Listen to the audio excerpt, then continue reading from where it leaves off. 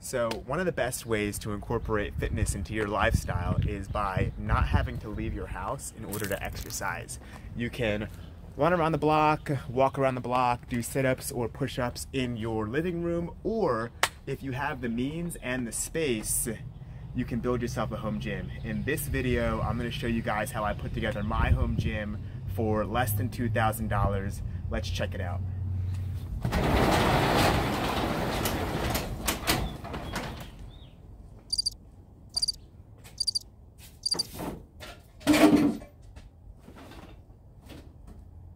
Oh, you thought this was going to be the gym. No, this is just my garage. I just need to grab a few things before we get started, but I'll see you guys down there.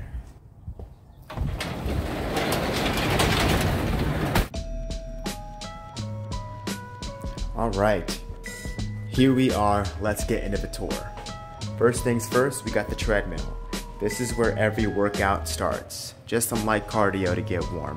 Moving on. Over here we have the attachment or accessory wall. We got bands, cable machine attachments, wrist straps, lifting belts. I like to keep it all organized. Next up we got the cable machine. Very basic. The attachments connect at the top or at the bottom. It's plate loaded, very versatile in terms of different loads. Something I'm glad I did when I first set everything up is I put these bolts into the concrete to keep everything locked into place. I didn't want things sliding around and having to constantly reset the equipment to where it belongs. Over here is where the baby plays when I lift. She's 9 months old now, literally the best baby ever. She always happens to be down here for deadlift is what it seems like. Under the stairs I store some stuff that doesn't get used all the time. Just for frame of reference, the dimension of this space is 12 by 16 feet. And it's only 6 feet 8 inches from the floor to the bottom of the floor joist above. I tried my best to make good use of the space, maximizing my ability to move around, as well as maximizing the use of the space in the basement in general. I like to walk around in between sets. This wall here is actually 3 bookshelves that are mounted together. Over on the other side is a schoolroom. I'll show you that real quick. This is where the older kids do their homework. In the corner over here I have a little office set up. But back to the gym. The main piece of equipment down here is this Marcy Pro Smith machine. I'm gonna set up my tripod now and show you guys how I turned this Smith machine into my squat rack. Here's that tripod, but I actually found something better. My wife. So I'm gonna hand the camera to her.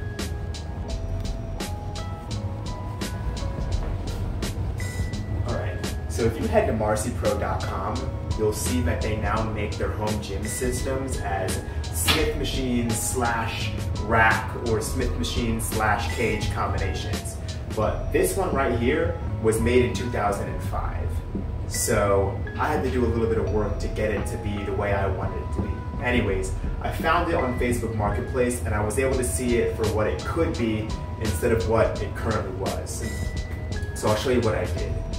My brother helped me by marking the ideal height for me to rack my squat bar as well as for me to rack the bar when I'm benching. And then if you look in the back here, you'll see that the 2x2 rail already had these oblong holes for the Smith bar to hook into. And those holes run all the way up and down the back of this rail, but there was nothing in the front. The front was just, flat finished. So I was able to find these J hooks for a barbell on Amazon, already made for a 2x2 rail with a 1-inch peg. So all I needed to do was cut a hole in the front of the steel that lined up with the bottom of the existing holes in the back. So in order to do that, this is what I was grabbing from the garage earlier. I use these drill bits. So this is a Diablo metal carbide teeth, again, 1-inch hole cutter. So cutting into metal, just a couple quick tips. You want to lubricate the surface that you're cutting because the metal on metal contact creates a lot of heat and they can make the blades here really dull. So you want to lubricate. I sprayed a little bit of WD-40 on there. Long story short, measure twice, cut once. You just want the hole here to line up with the bottom of the hole in the back. That way you're able to put your J-hook through. So this is how I set up for squat. I then cut the holes for bench press. I also used a smaller bit to cut a 3/8 inch hole for these safety arms down here. So I'm going to show you guys real quick how I set up for both the squat and the bench press.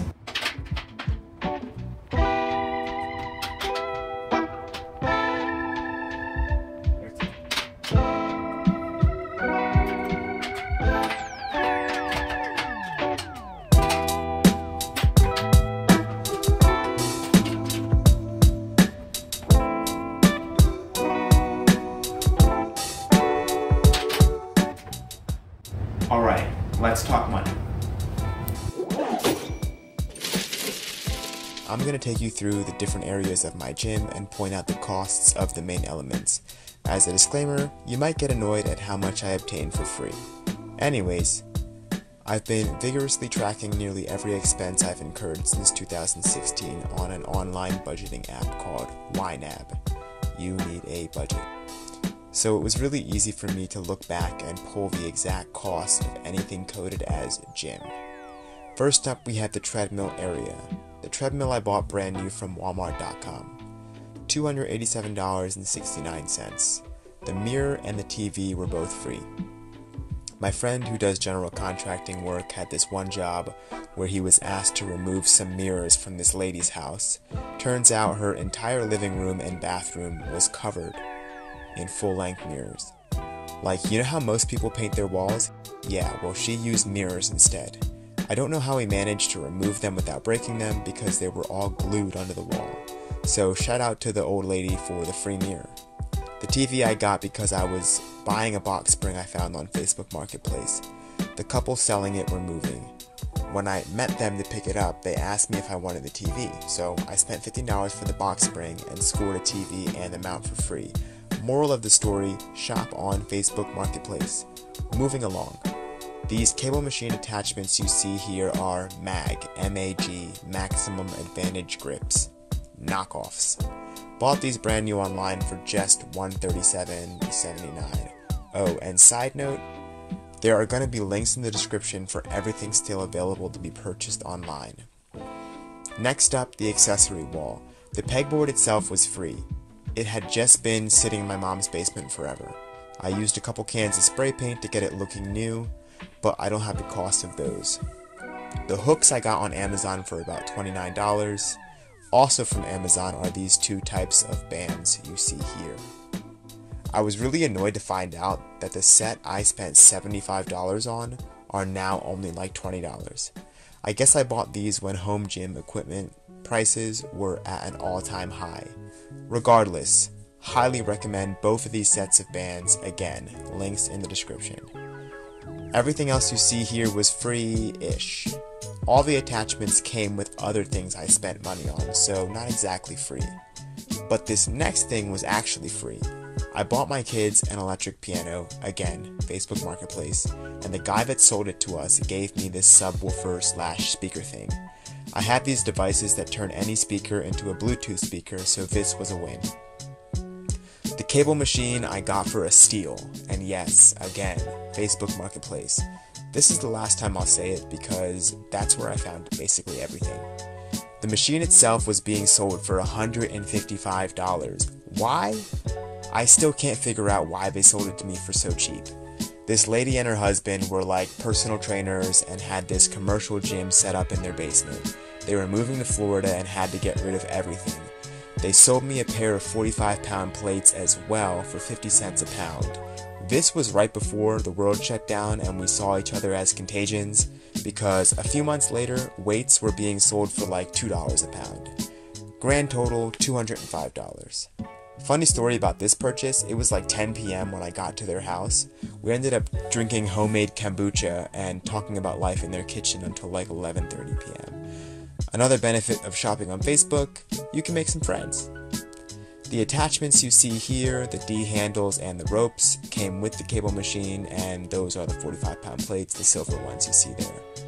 The letter stencils cost about $15, and I just used leftover spray paint from the pegboard. The heavy bag and gloves I got for a total of $144.50. The walker was free, and it works ridiculously well as a dip bar. You gotta get creative. One man's trash is another man's treasure. These Titan adjustable dumbbells came with 4 10-pound plates. When I bought these, the price of weights was more like $2 a pound. On the other hand, this next set of equipment was purchased just before the pandemic. I got everything you see here plus some more weights that I didn't include in the picture for only $80. This stuff is great because you can create practically any weight and the equipment doesn't take up a bunch of space. I did buy these mini collars though to make adjusting easier. Okay, we're almost done. The safety catches came from Amazon, the mats from Facebook Marketplace. I know I wasn't supposed to say that again. I got the first big piece of mat that's in front of the rack, and then after putting them in my basement, I wanted just one more small piece to fit inside of the rack. I work at Chick-fil-A, and the guy who sold me the mats came through my drive-thru. I told him I needed just one more piece, and he happened to have it in the exact size. I never had to cut any of these mats. My brother, shout out to my brother, he gave me the bumper plates. The Smith machine itself cost about $400. I thought I was only buying the machine for $400 when I went to go get it, but the lady gave me this barbell and all of these black plates as well as the weight tree that they're sitting on. The smaller silver plates on the side I bought at a different time. And last but not least, the Rogue Ohio Power Bar. It was a gift from my brother. I have a pretty cool brother. And that's it, that's my gym. Very basic setup, but there are so many movements you can do down here. Check it out.